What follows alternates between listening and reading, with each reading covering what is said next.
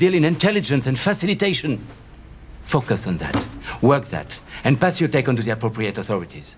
In the new thriller, The International, actor Clive Owen plays a frustrated Interpol agent trying to bring down a corrupt global bank.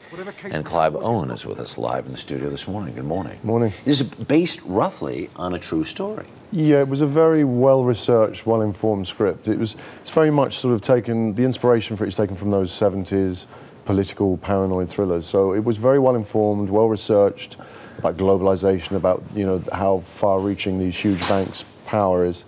And yeah, and added to that, it's a big, sweeping international thriller. Yeah, great locations, amazing places to shoot. Yep. And of course, you're your usual low-key, practically uninvolved, laconic, laid-back.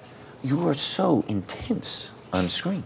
Well, I think this guy's obsession is kind of what drives the movie. From the very first time you see him, he's totally obsessed, passionate, angry about trying to bring this huge bank down. Oh my gosh, and there's a chase scene that ends. You shot this in the Guggenheim, right? Yeah, we've got a full, I think it's nearly 14 minutes long, huge, crazy shootout in the Guggenheim, yeah. Wow. Naomi Watts, we talked to the other day. It seems like all of your co-stars are crazy about you, at least to an extent. I'm crazy about them. Is it as simple as that? Or how do you account for that? Are you just that nice and charming? No, I mean, I've been very lucky. I've worked with some amazing actresses, and I've always had a very good time.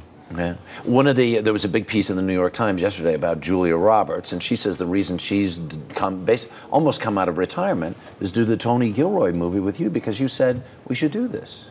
We got on very well. We did Closer together, and we got on really well. I really adore her. This was a fantastic script, amazing dialogue, and we've got some really fantastic scenes together. Yeah, that'll be coming out a little bit later on this spring. We were just talking during the commercial break. You were so amazing in Children of Men. Thank you. And I saw a clip of it the other day, and I thought, that's a movie that should have won an Academy Award that didn't. Do you have any dogs in this, speaking of dogs in the Westminster, do you have any favorites as the Academy Awards are coming up?